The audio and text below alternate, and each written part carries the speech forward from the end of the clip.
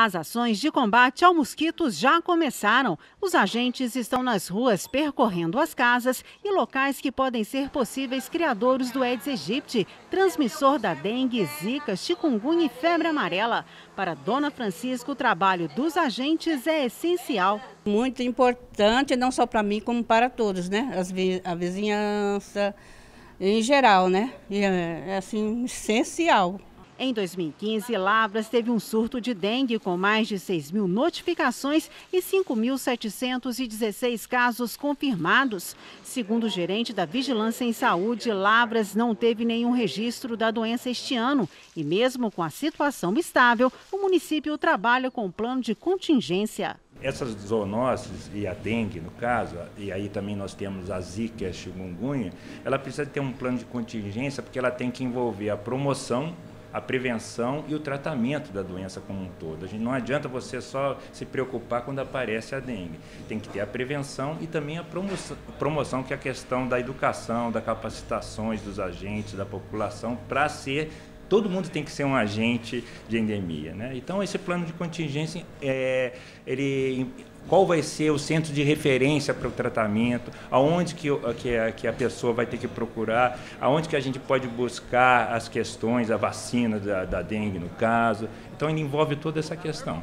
O trabalho de prevenção deve ser intensificado ainda mais no verão, que é o período ideal para a proliferação do mosquito. Ainda mais que este ano existe uma nova ameaça. A incidência de febre amarela em Minas Gerais preocupa as autoridades, já que ela é uma doença infecciosa grave. Nos postos de saúde da capital mineira aumentou a procura pela vacina. A doença não é nova e pode ter reaparecido por causa da migração de pessoas de áreas infectadas. Da mesma forma como houve uma migração de um local que trouxe o vírus para a nossa região, pode acontecer desse vírus que está na região rural ser encaminhado também para a região urbana. E aí pode haver uma disseminação da doença, sim. Aqui em Lavras, a vigilância está atenta, já que o mosquito Aedes aegypti também é um transmissor da febre amarela. Transmitido também pelo Aedes, né? Muita gente desconhece, acha que é uma doença muito distante da nossa realidade, mas nós temos o vetor em nossa região. E tendo o vetor, basta um primeiro caso para que a doença comece a disseminar. Os casos ainda estão isolados em certa região de Minas, um pouco distante de nós, mas a preocupação é que o vetor existe, e existe em abundância. Então, ficar atento e voltar à questão inicial da prevenção.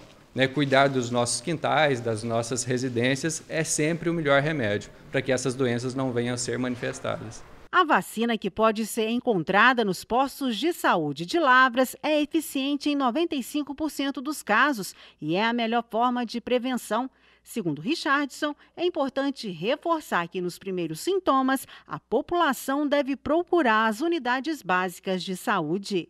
A prevenção é sempre o melhor remédio, mas caso essa prevenção venha a falhar, a gente procura sempre orientar a população que diante de qualquer sintoma específico de dengue, chikungunya ou zika, que seriam febre, dor nas articulações, uma prostração, uma queda geral do estado físico, conjuntiva alterada, isso são sinais que podem indicar uma doença transmitida pelo Aedes. Procurar então o PSF mais próximo de sua casa. Lá tem uma equipe devidamente treinada, enfermeira, os médicos, que irão avaliar a gravidade do caso. Caso haja sinais de alarme, como sangramento, uma queda acentuada do estado geral, esse paciente será encaminhado para unidades específicas, como UPA e demais hospitais. Por isso, a população não pode se descuidar. Não pode se descuidar. Então, é por isso que eu lhe falei no nosso papo, a gente vai, cada agente de endemia vai ser um educador. Agora a gente só tinha um educador, vão ser 60 educadores, por isso que nós vamos fazer essas capacitações mensais com os agentes. Cada casa de agente vai ter uma armadilha para a gente estar vendo qual é o bairro que a gente tem que atuar com mais força. As mobilizações vão ser transversais com a UFLA, com entidades sociais, na semana como um todo, vamos estar envolvendo todas essas questões e a população vai estar junto com a gente, com certeza. Nossa, esse negócio da dengue é muito, muito importante para todos nós mesmos, não tem como ser deixado de lado, não. E cada um tem que ter a sua conscientização.